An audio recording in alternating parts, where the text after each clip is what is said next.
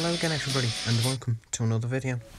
This one is on the Oxford Rail 6-wheeled Great Western towed brake van, and the one that I'm reviewing is in the Bridgeport livery, so it's kind of a grey colour. As you can see, it comes in a standard Oxford Rail packaging, which is an iceberg packaging with obviously the outer sleeve in the unpopular opinion maybe, nicest looking outer sleeve there is out, with the blood and custard and the bits of grey lining. I think it looks really smart. But you've not come to hear a review about that box, you've come to hear a review about the brake van.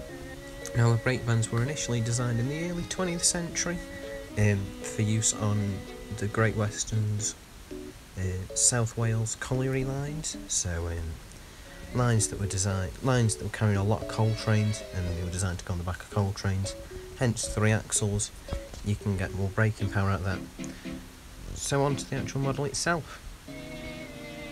As you can see, we've got the underside here with various bits of brake hangers and things. You may notice that one is missing. Unfortunately that came off when I was unscrewing the body to try and get inside. Unfortunately I didn't manage to do that. But as you can see, you've got the decking detail there, and that was all I was trying to show you. And there is a little representation of a chimney inside that correlates to the chimney on the outside there. But the exterior of the model, it's a very nice looking model. Obviously it's in a standard Great Western livery. It's shorter than other towed brake vans, so both Hornby and Mainline offerings, Mainline later being transferred into Bachmann. So yeah, detail wise, the bits along the side are, the handrails along the side are separately fitted. All the windows are glazed. Now I was reading on RM Web that some models have incorrect doors on the back, as in the middle window on the door shouldn't be there, the window shouldn't be on the door, sorry, and there's people who have plated them over, which makes for an interesting little project.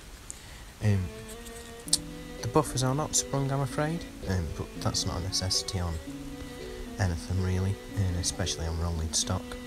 You can see we've got a really well modelled brake handle there on the inside, along with interior detail as we've already seen. You can see the brake handle just sticking out there. We've always got the 3 wheels, they're all metal, with the various bits underneath that I've shown before.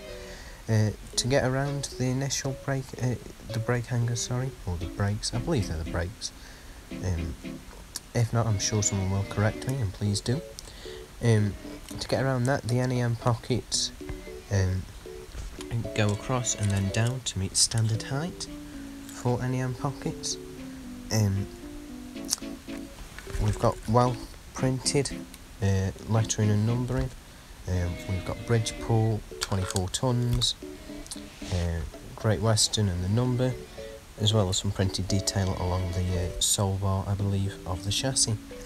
So it's a very nice and tidy little model. Makes for an interesting part of any layout, I would argue, especially considering it's a tow with 6 wheels on it. Now, I won't be using it for South Wales colliery traffic, but in some way it will be used for colliery traffic. It'll be used on the back of internal use trains on Heapton Colliery, which will be the backbone of Heapton Colliery wagon fleet, I believe. I just need to do a little bit more work on context of Heapton Colliery, but I'll do another video on that. But effectively what this brake van will be used for is just general use around the colliery. So any train that's long enough to require a brake van, this will be used along my Bachmann, towed, and my Mainline LNER, BR standard, type brake van, standard brake van, and they'll be used at different times, whatever. In order to join the colliery fleet, I will be removing some of the decals from the side, probably the Bridgeport nameplate and definitely the Great Western, because I'll try and make it look like it's been bought off the Great Western at a slightly later date than what the model is currently representing.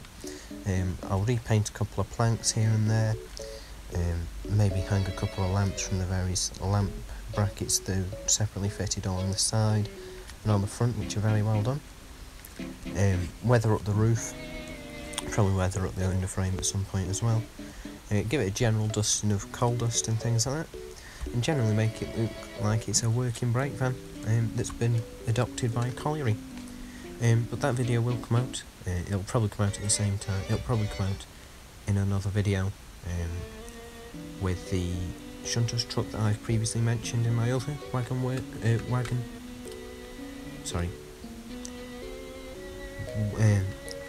rolling stock review that went up a fortnight ago.